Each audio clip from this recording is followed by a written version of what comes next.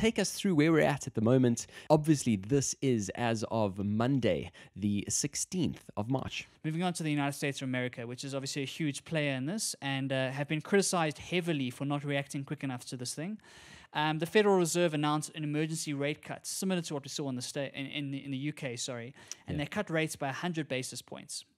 Right, and this was not like a regular cut at all. It's completely emergency. It was done on a proactive basis, and it's a measure to try and stimulate the economy to ensure that we try and contain the bloodbath we're seeing across the stock market and across the general economic landscape. Absolutely. I mean, like you said, this was a proactive measure. The interesting thing that I took out of this is that this happened a few days before they were actually due to meet. They have a 6-weekly cycle to meet and kind of decide whether they're keeping rates the same. I also believe this is the second cut that they've done in recent times. And as part of this, I believe they've also done a $700 billion stimulus plan. And even with all of those things in place, we've still seen that bloodbath today. Really fascinating. It looks like there's nothing really that a government can do that's going to be enough to put the worries of investors to ease. Yep, I think the bloodbath will continue. And like you say, it's a huge amount of money. It's a huge amount of stimulus to be pumped into an economy. But with the size of the economy of the US and kind of the breadth of it, it's a huge marketplace.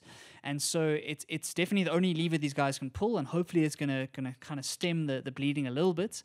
But like you say, a government can't stop this. It's one of these global pandemics is going to impact every single market, and all you can do is try and limit your downside where possible. Yeah.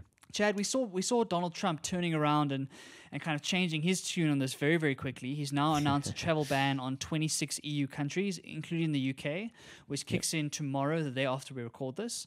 So obviously trying to stop travel coming in. I've seen some terrifying videos of US airports with people waiting 5 to 6 hours to fetch their bags and go through the health screening and whatnot to get in or out of the country.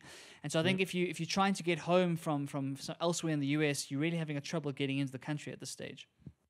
Which is insane. I mean, just picture yourself being in the shoes of one of those people where, you were maybe there on a holiday or you're actually there on business, whatever the case is.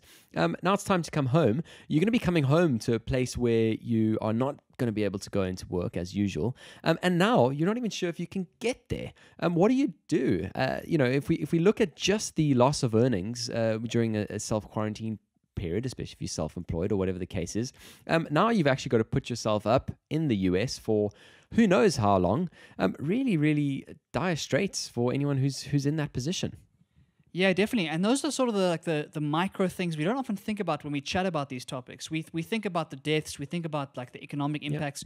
We don't think about simple anecdotes like that. Someone stuck somewhere or stranded somewhere where they shouldn't be.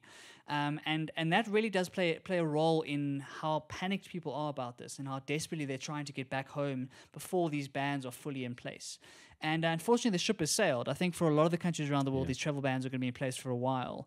And so you basically are stuck where you are, and you've got to do the best with what you can while you're there.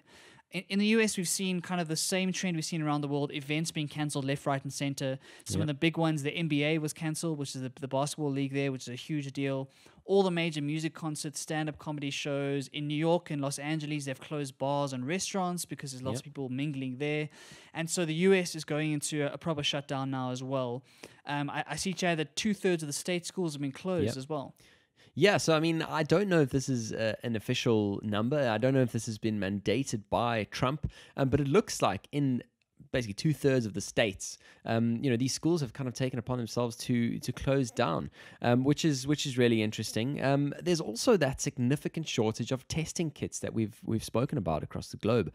I've seen images from Denver, Colorado, of cars just lined up, and I've literally never seen anything like this, of people wanting to get tested, which is absolutely fascinating. Obviously, they have a different testing policy than the UK, but it looks like, as we've mentioned, there's just not enough kits to go around.